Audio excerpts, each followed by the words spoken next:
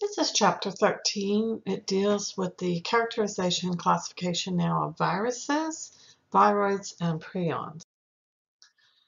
Viruses, so what are they? They are, number one, extremely small. They're the smallest of any of the microscopic organisms that we have dealt with yet.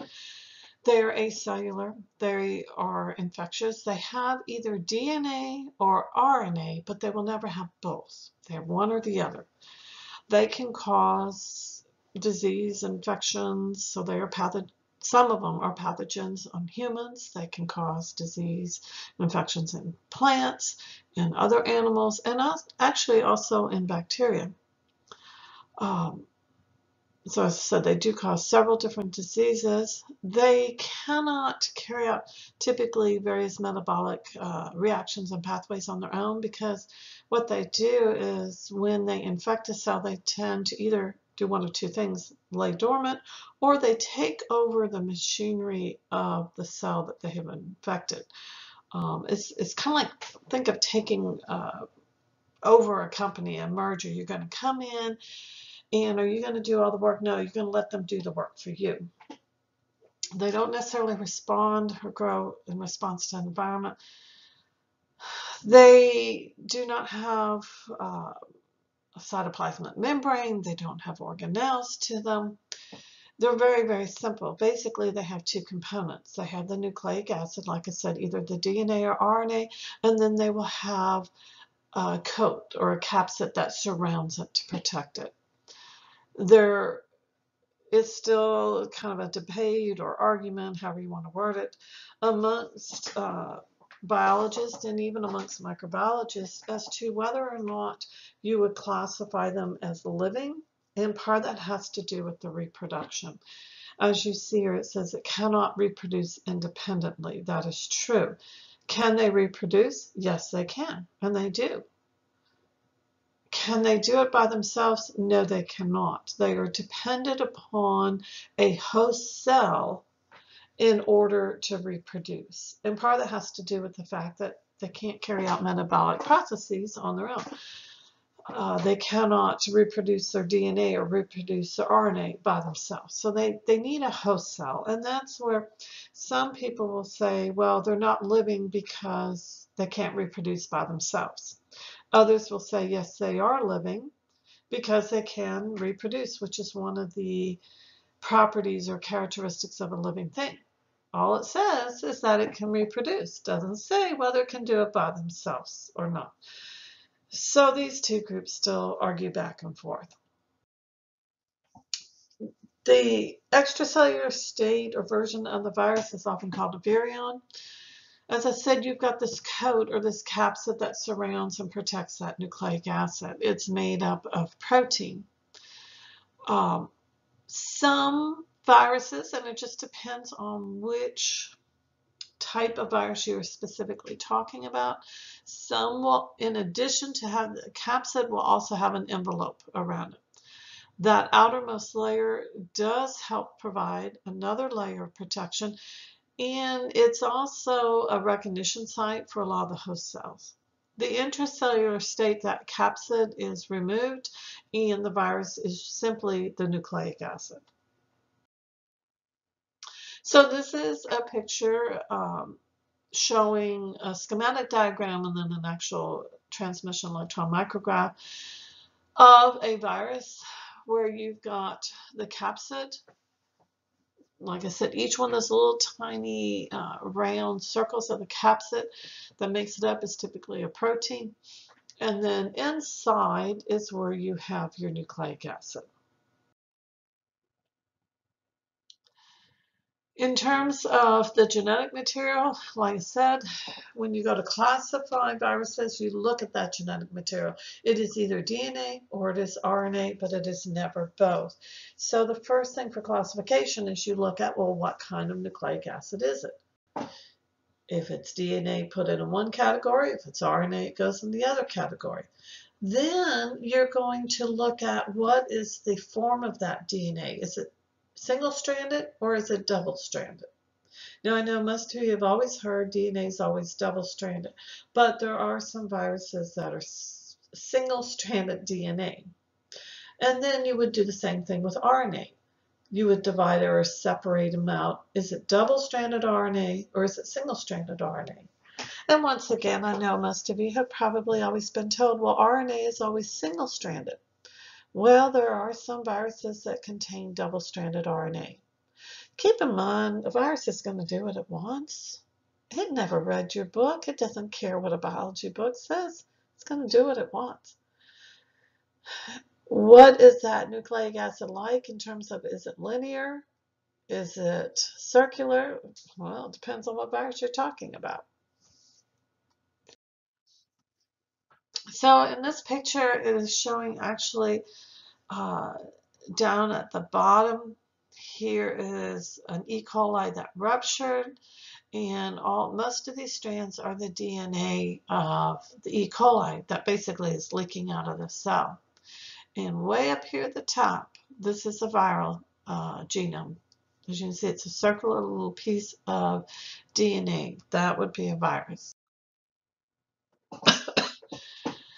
Most viruses will only infect a particular or specific type of host cell.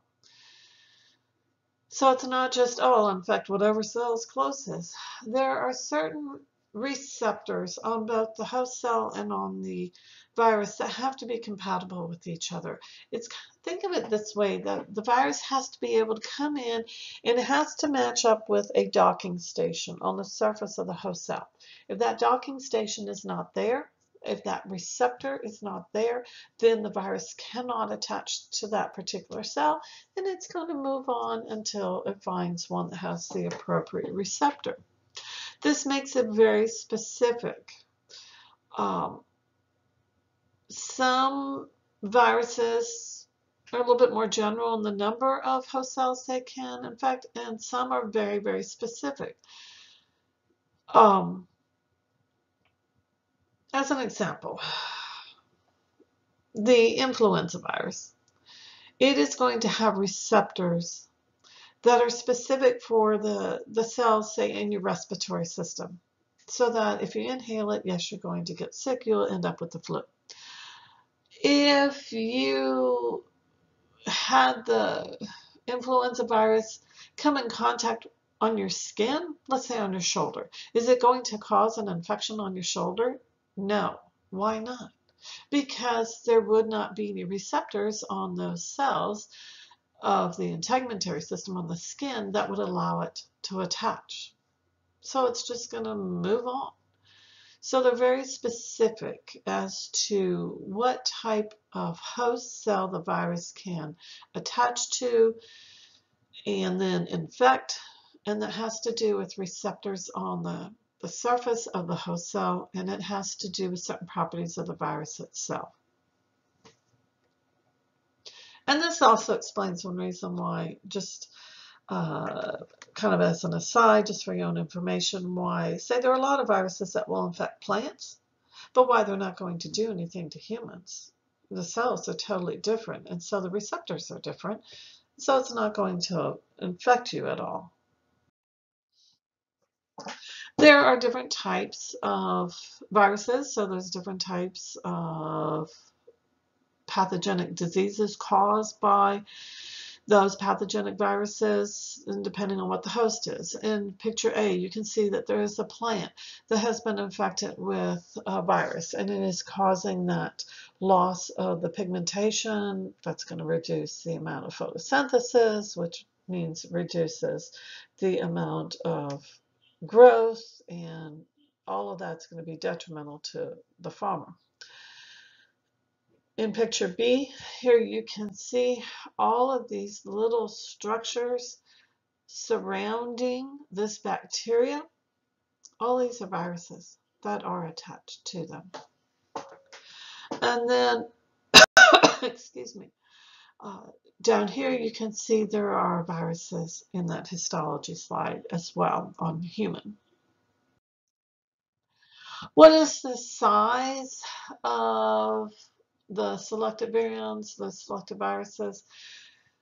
This is giving you a little bit of a reference point. Here is the red blood cell. This would be E. coli. As you know, that is a bacterium. Down here would be viruses. If you enlarge so you can see the E. coli well, now here are the viruses here. So can you see a virus with a regular light microscope? No, you cannot. The only way you're going to see them is using an electron microscope. They're much too small to be seen under a light microscope. So what is the shape or the morphology of these capsids that are helping to protect the nucleic acids?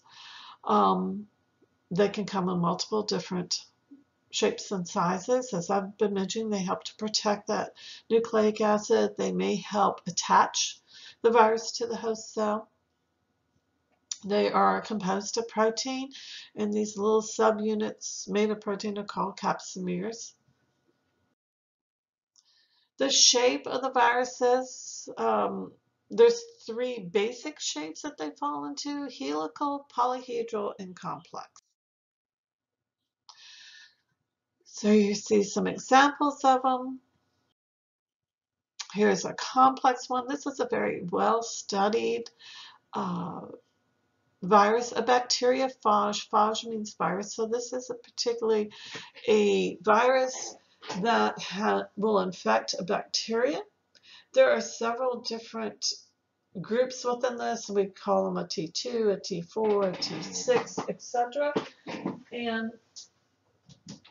all of them will infect bacteria. Excuse me. This has been a very well-studied one. You can see it gets its name called complex because it's that capsid is going to be protecting at the top inside right here. Inside here is where that nucleic acid is going to be. And so that head is protecting it. Then the tail portion with these little tail fibers. This is what's going to help attach it to the host cell. Just so you know, this particular virus, like I say, has been very well studied. We know the entire genome of it. We know basically everything about it. We know how it will attach to the host cell. In this tail portion here, we know all of the proteins, what order they're made in, how it's assembled. And so this is, like I say, a very well studied one, but it shows you the complex nature shape of it. Kind of looks like a spacecraft. The viral envelope, this can be acquired from the host cell when the virus is being released.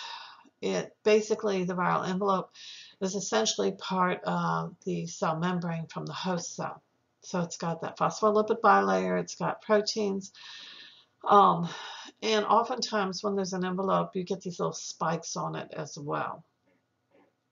Envelope viruses tend to be more fragile than a naked virus by itself.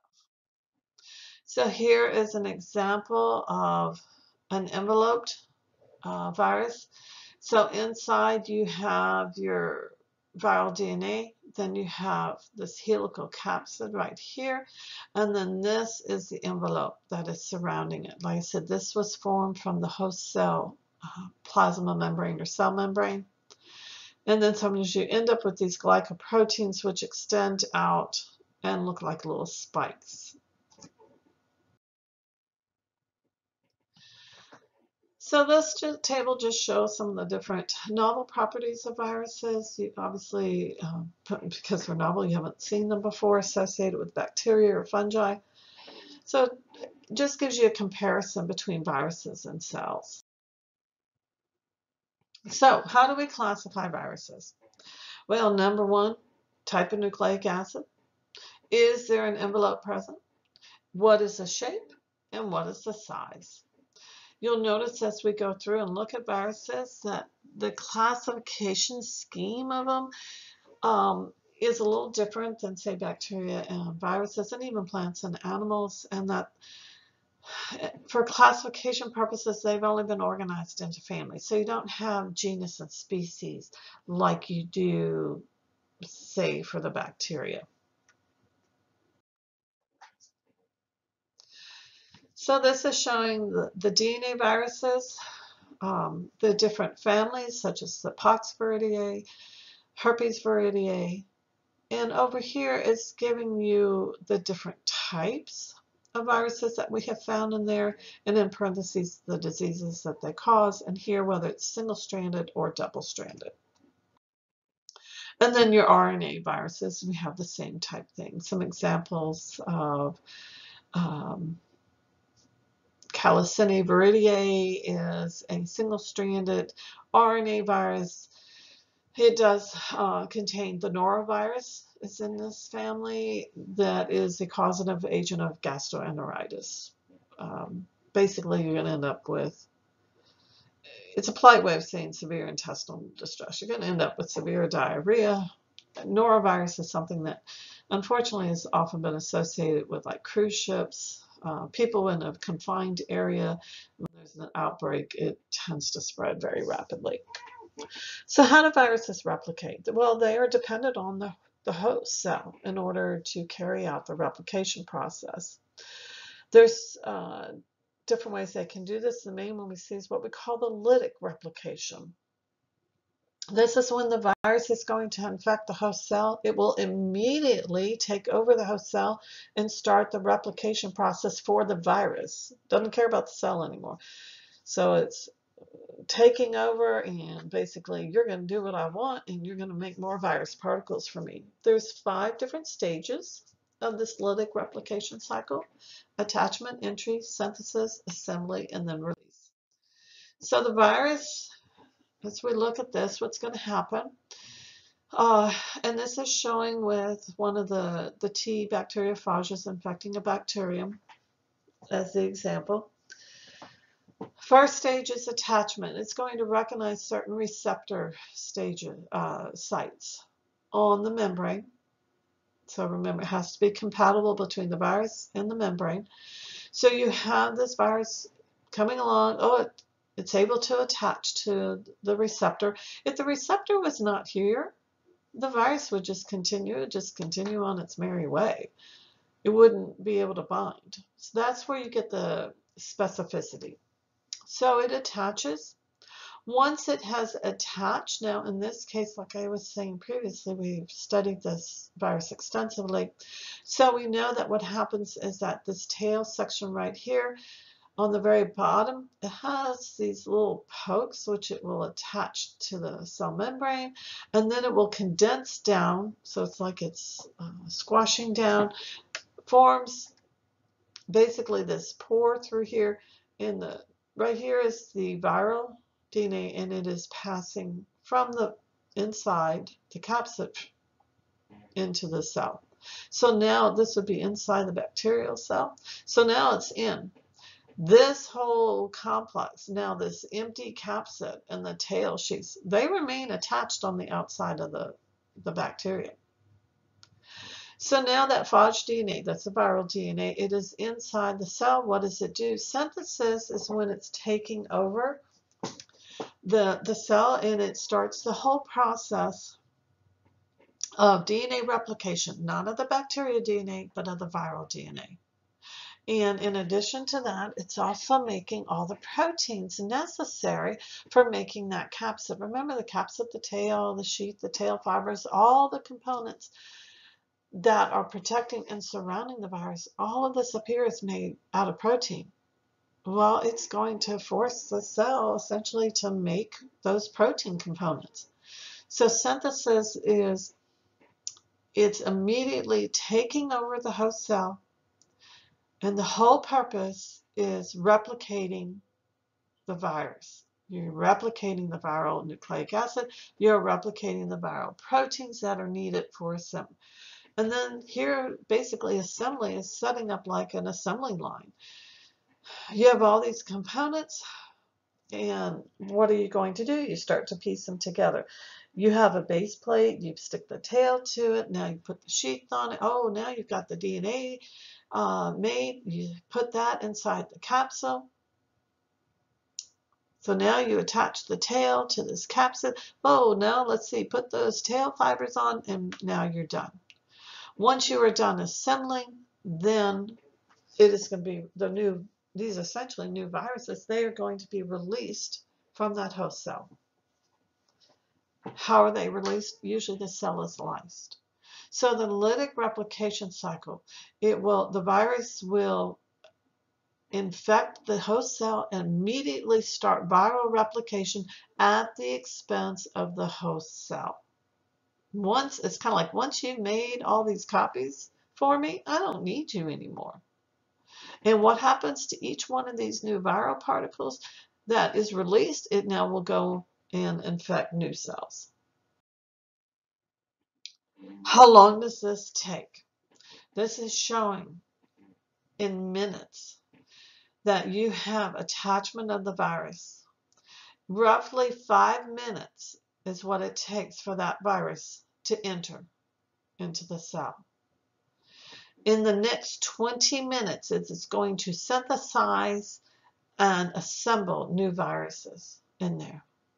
So 25 minutes after it first attached to the cell is when the new viral particles are being released. And each one of those is going to go and infect a new cell. So just think about that for a second. This might help explain why you might be feeling perfectly fine. And you go to work, you go to wherever you're going, and you're feeling fine in the morning. And let's say you're exposed to somebody that has a virus, whether it's influenza virus or whatever. Right now, with this going through the COVID-19, maybe it is the coronavirus. You're exposed to it. Even if it's just one virus, you're exposed to it. It enters your cell, and 25 minutes later, it could be. Now, the time change is different for every virus. So this is just giving as an example. Some of them are this short. Some might take a little bit longer. But in 25 minutes, you're releasing new viruses. How many new virus particles are made? Once again, it depends on the virus you're talking about. It can be anywhere from 50 to 200. So let's just say in 25 minutes, let's just say it's released 100 new viruses. What happens to each one of those 100? They each go infect a new cell. And 25 minutes later, they're each releasing 100. And maybe now this helps to explain to you why, yes, when you went out in the morning, you felt perfectly fine, but maybe 12 hours later or 24 hours later, you start going, I kind of have the sniffles, or I don't really feel that great. The incubation time for influenza virus is 24 hours. So that means it is 24 hours from when you were first exposed to when you can start showing symptoms of the infection. Now, not everybody's going to show symptoms, because for some people, their immune system starts kicking in and fighting, and you may never show symptoms. And that's the problem that we are having. You have that with any disease, that you have these asymptomatic carriers. And that's part of the problem that we are having with the coronavirus, is that the incubation time for influenza is 24 hours. The incubation time for coronavirus is 14 days.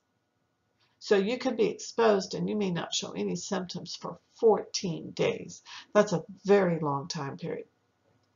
And that's why they have tried to do the self-isolation and quarantining if you thought you were potentially exposed, is in that 14-day period, you may not be showing symptoms, but you may be contagious, which means you could be infecting other people.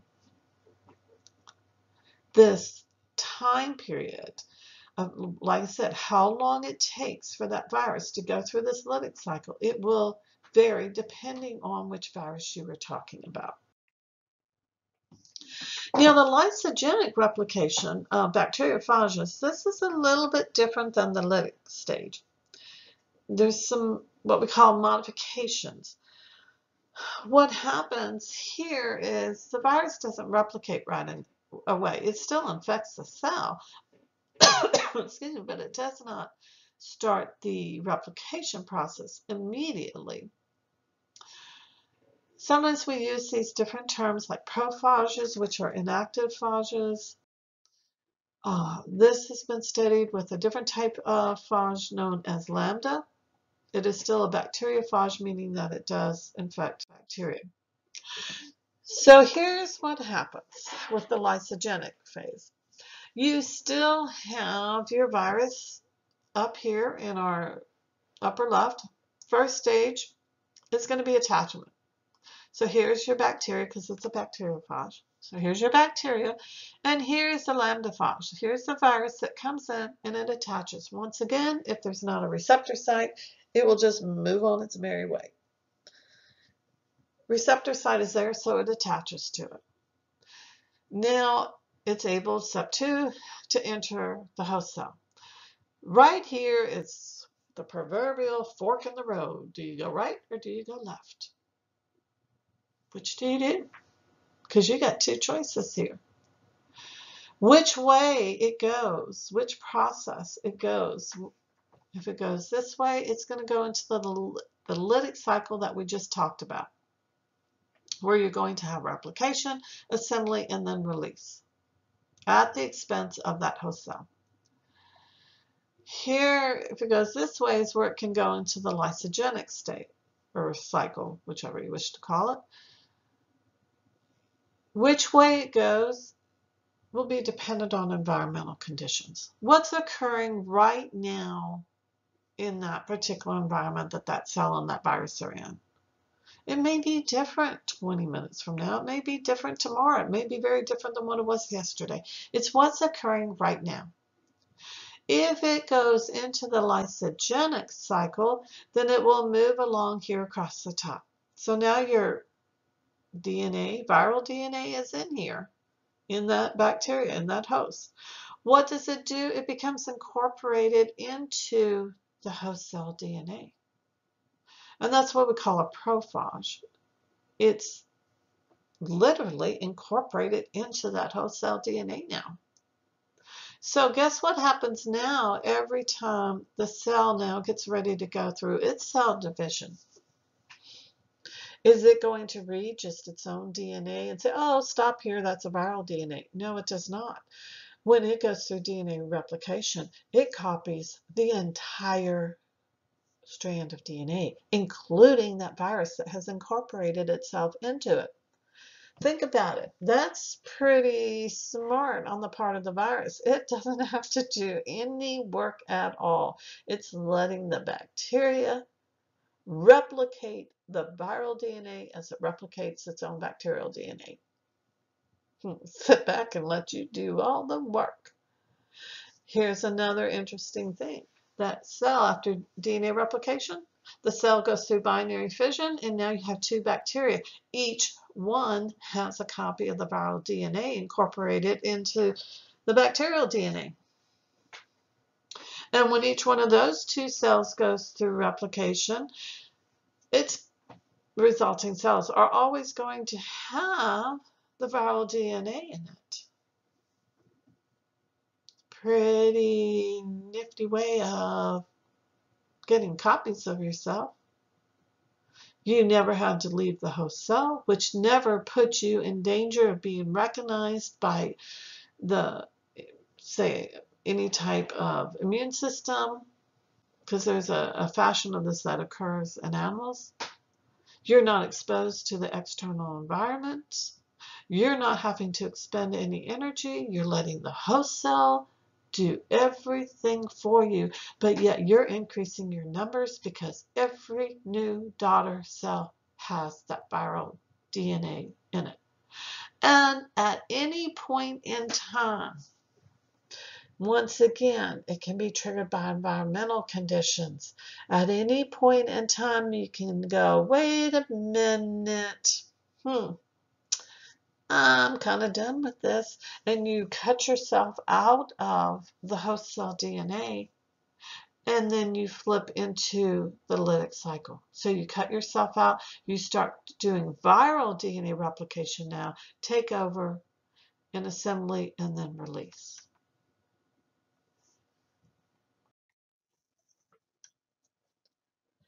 So animal viruses are going to replicate in a very similar fashion. There are a few differences because they do have oftentimes an envelope around some of them. Attachment of the animal viruses, like I said, there has to be a receptor on the host cell, and there is an attraction between the viral protein and this receptor. Um, there are oftentimes those spikes, if you remember, that are on an envelope. The spikes, if they are present, they also help to attach the virus to the host cell.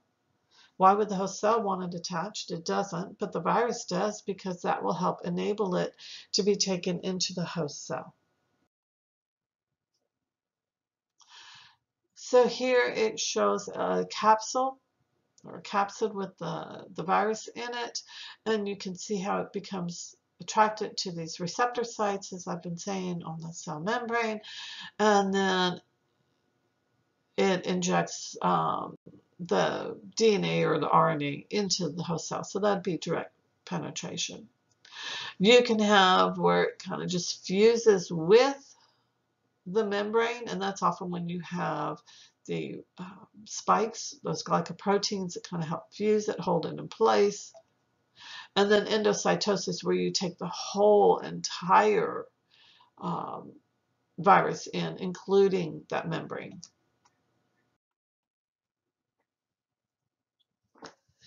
So the way the replication occurs of animal viruses, there's going to be some differences depending on whether you're talking about DNA viruses or RNA viruses.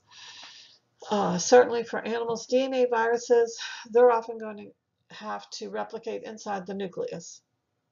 RNA viruses, they can replicate in the cytoplasm. So with double-stranded DNA viruses, the replication is very similar to what we've already seen with DNA replication. Now, there are a few exceptions, because once again, viruses don't like playing by the rules. Hepatitis B virus is a DNA virus, but there's going to be a middle step, an intermediate step in there, where it's going to use RNA. Single-stranded DNA viruses, their replication is a little bit different because your cells, animal cells, aren't used to seeing single-stranded DNA. They're kind of like, what do we do with this? And so they're used to only seeing double-stranded. So when you have a single-stranded DNA, what's going to happen is the DNA strand kind of forms back on itself, appearing as though it's double-stranded, and then ultimately it's released as a single-stranded. With RNA viruses, we refer to the RNA strand as either positive or negative. Excuse me. Meaning, is it a positive sense or negative sense? The positive, think of it as kind of like mRNA, because that's how it's going to act. Excuse me. The negative sense cannot be translated directly. And so there's going to have to be an extra step in there. So there's 4 types of RNA viruses. There's a single-strand positive sense. There's retroviruses, negative single-stranded, and then there's actually double-stranded RNA.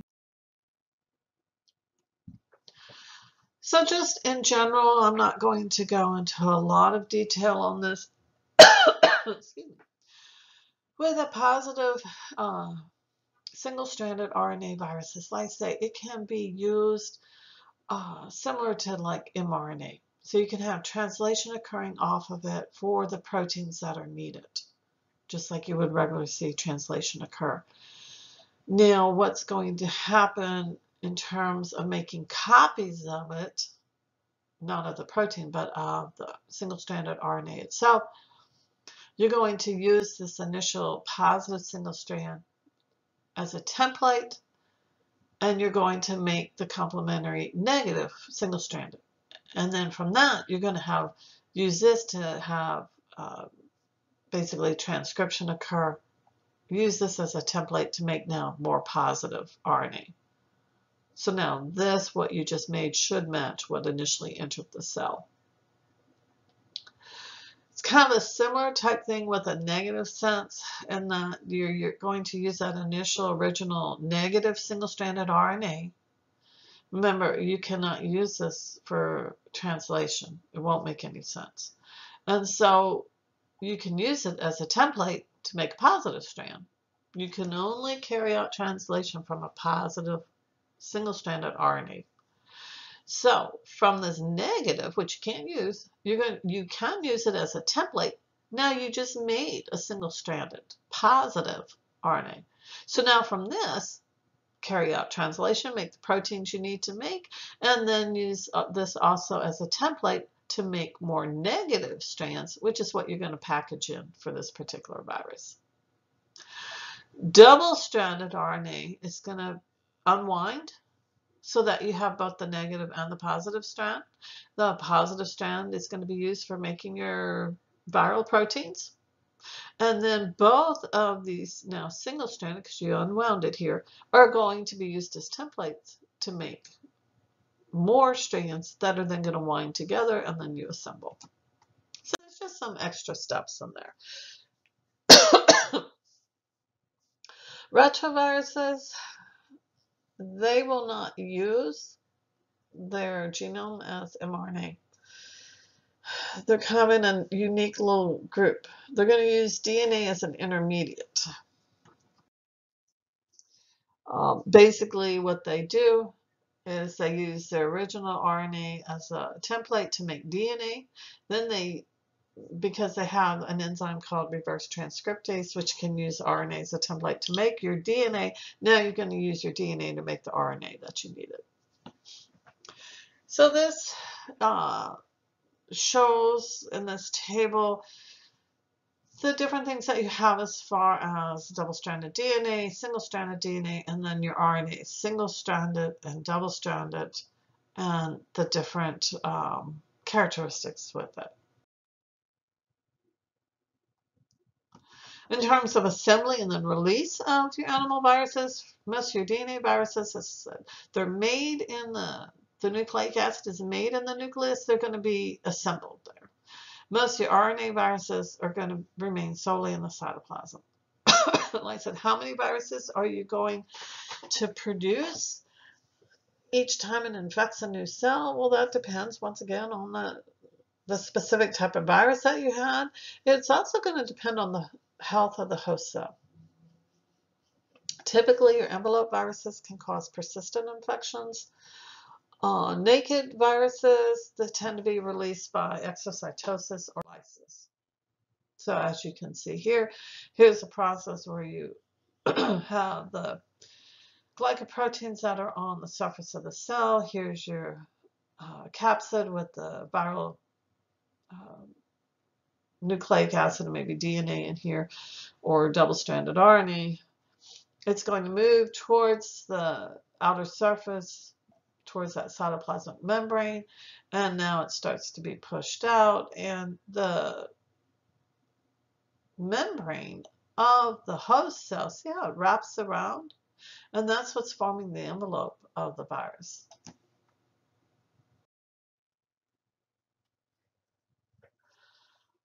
Once again,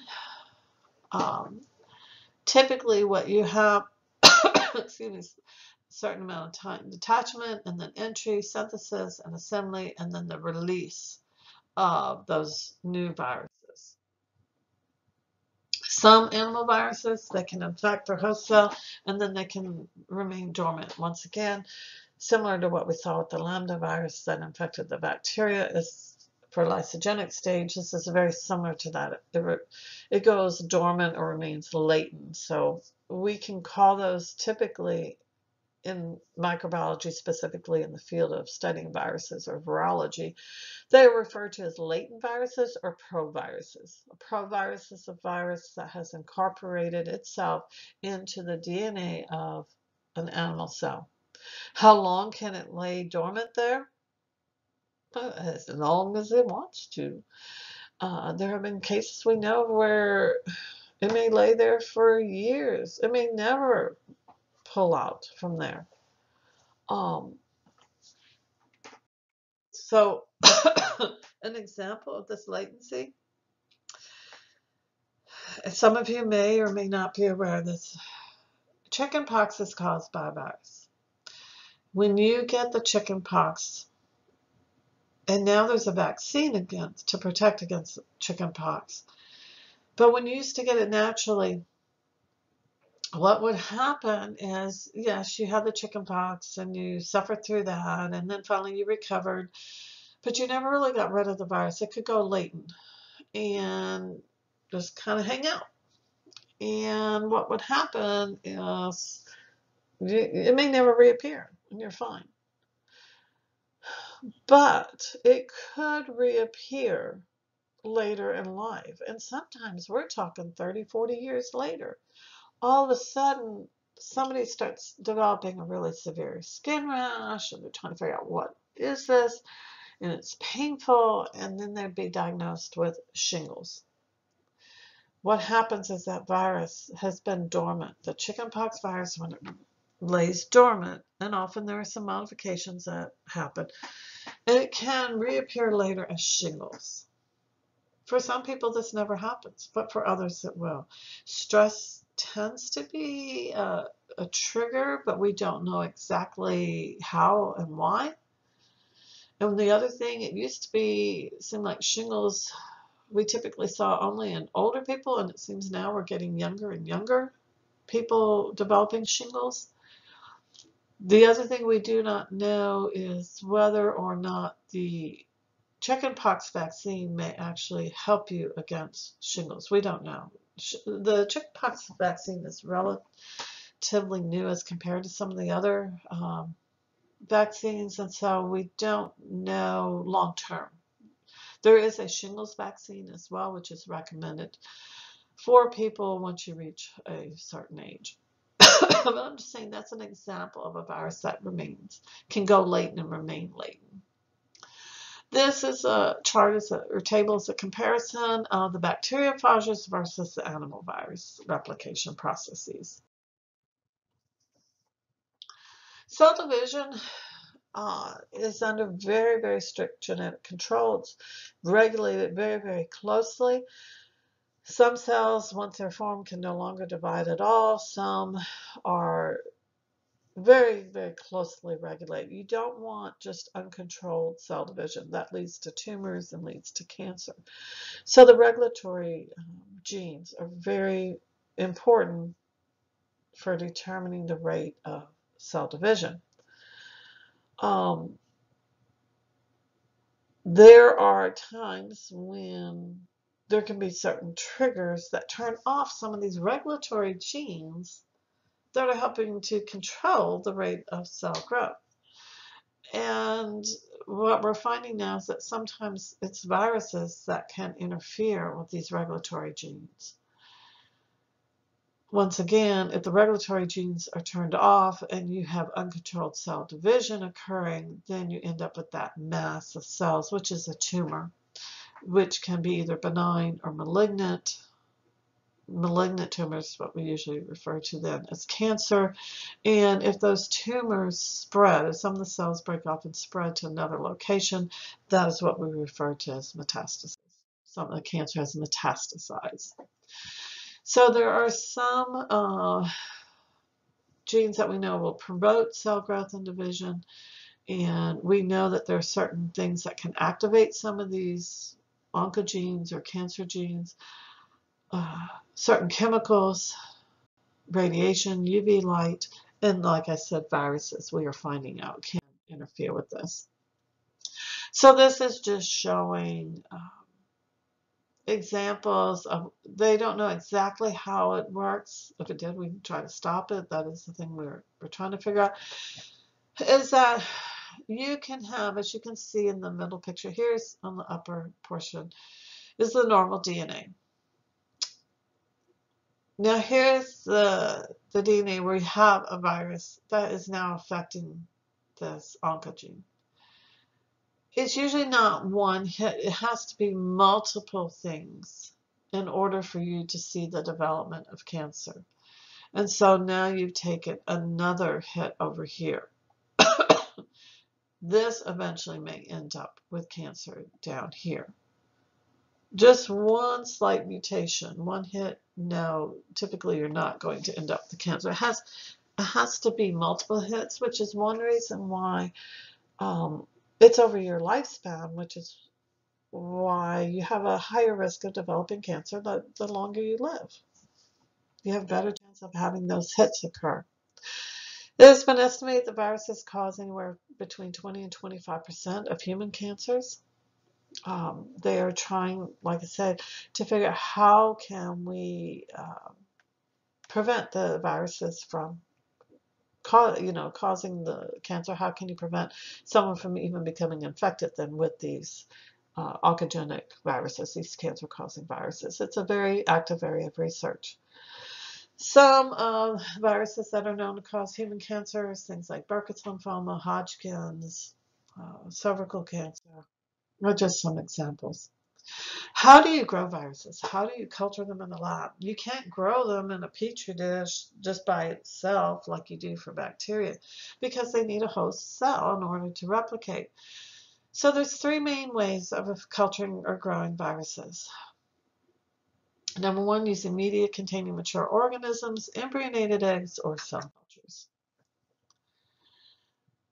Growing the viruses and bacteria is a very common way of growing them. You can grow the viruses and bacteria in a liquid culture or on an agar plate, either way. The bacteria, when they are grown on an agar plate in a petri dish, you have the media, you have the bacteria mixed in there, so they're growing really well, and then you also mix in the viruses. Well, if the viruses are growing and they end up killing the bacteria, they form what we call plaques. And then you can count the number of plaques on an individual petri dish to get an idea of the concentration of viruses. How many numbers are you talking about? So on this plate, you have a lawn where you have complete, this is just solid bacterial growth in here. So you refer to that as your lawn. So you would have your media, you inoculate it with the bacteria, and then you also at the same time would have inoculated with the virus. These are the plaques, these little clearing circles here. So you know how typically for bacteria on a petri dish, you count the number of colonies to determine the concentration of bacteria? Well, for viruses, you count the number of plaques. And the idea is each one of these plaques would have represented an individual original virus. So typically you're doing dilutions and you're able to calculate how many viruses per milliliter of your solution did you have. Oftentimes they've used plants and other animals to try to culture viruses. Using laboratory animals can be a little difficult and also very expensive. There's a lot of laws as to regulating how you are going to maintain those animals, how you're going to, like if they're, usually they're caged, you have to have so much space for them to be humane. There's ethical questions dealing with this. So most people, there's a lot of federal red tape if you're going to use laboratory animals, and so most people, if they can, they try to stay away from that. Eggs is the way you can culture a lot of viruses in. You use embryonated chicken eggs. It's very inexpensive. An egg is a cell, and so it's one of the largest of the cells, and it's sterile on the inside, so you don't have to worry about contamination. The yolk is very nourishing for a virus. So usually you will use fertilized chicken eggs. It's a very high nutrient environment for the virus to grow. So we actually, for a lot of vaccines for, against virus infections, we grow the virus in eggs as part of the prep. That is one of the reasons why, before you get a vaccine, they will often ask you if you are allergic to eggs. And if you've ever wondered, why are you asking me this? I just want to get my vaccine. The reason why they're asking you if you're allergic to eggs is because the vaccine and the preparation process, the virus may have been grown in eggs. And there could be some carryover and they don't want you to have an allergic reaction.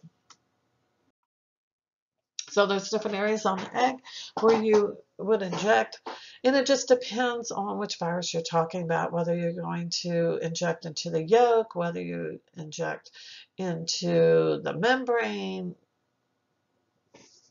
And I had a lab where we had to do this with influenza virus, which was very interesting. I'll just say, you're talking about fertilized or embryonated eggs. They're raw eggs. And you have to, what we had to do was wipe down on the egg, on the area where we knew we were injecting into the yolk. So first we had to candle the egg. We had to hold the egg up to a light to figure out where the embryo was because we didn't want to hit that. And then we had to go opposite that, take an alcohol swab, wipe off the surface of the egg, and then with your needle gently tap. And that's where it gets a little tricky. Very gently tap so you can insert your needle but not totally break the egg. We'll just say it takes a bit of practice. Some viruses are cultured in what we call a tissue culture or cell culture line, where you are able to grow cells in a medium or in a broth, and then the viruses are able to infect those cells and you grow them in there. This is used for what we call diploid cell cultures or continuous cell culture. So this is where you have cells in here and you're able to inject the virus in, it's able to grow in here, and then you can withdraw from it a sample. So once again, one of the big questions is, are viruses alive or not? They seem to have evolved from some aspect over time. They are not able to replicate by themselves. They do need a host cell. They can take over a host cell. They seem to be very adept at that. So there's arguments supporting on both sides. So we're going to spend the last little bit discussing some other things. Viroids, these are very small little circular pieces of single-stranded RNA that are infectious. Now these are pathogenic to plants, so obviously are of concern to agriculture. They are not pathogenic to humans, so you're not going to have to deal with it in the health career fields. They're very similar to RNA virus, but they do not have that capsid around them. So this is showing an example of potato spindle tuber virion, which causes very reduced size of your potatoes in that particular case. Prions. Prions have been in the news more recently, and I say more recently in the past, say 15 years or so, trying to figure out what is this, what are they? Basically, they're proteins that are infectious. And some of these are pathogenic, shows three-dimensional form of a particular prion, and that it can be easily made in the cell. And one of the disease, there are several diseases that can be caused by them. One of them is often referred to as a wasting disease. Here is what normal brain tissue would look like. Notice how dense it is. Spongiform cephalate, the brain, excuse me, this wasting disease. Notice it gets its name spongiform because you have all these open cavities. It's destroying the cells in the brain. So we have been able to identify different diseases that are caused by various prions. They seem to be transmitted by ingesting or transplanting or contact with infected tissues. We do not have at this particular time any standard treatment for it. Unfortunately, it seems as though some of the normal sterilization procedures also do not seem to deactivate these prions. They are destroyed by autoclaving if you put them in concentrated sodium hydroxide or by incineration. So this is showing some of the various human diseases as well as some of the animal diseases that are caused by prions. And as I said, this is a huge area of research right now in trying to find a way of treating and prevention of this. So this table is showing comparison of your bacteria to viruses to viroids and prions. Once again, in terms of looking at diseases caused by viruses, this will be handled or discussed in a later chapter. This particular chapter is just looking at all these properties, characteristics, etc. of viruses in general. One thing I do want to say, we often teach this towards those going into the healthcare field, and so most people think of viruses, as well as bacteria and fungi, as pathogenic. Oh, they're out to kill me. Just keep in mind that there are a lot of viruses out there that are not pathogenic, and just to give you an idea, if you have ever seen tulips that have kind of a red and yellow striping pattern combination to them, that was initially seen due to an infection of a virus that caused that kind of striping pattern, that marbled pattern. So not all viruses are bad. Some of them are going to be good. So just keep that in mind.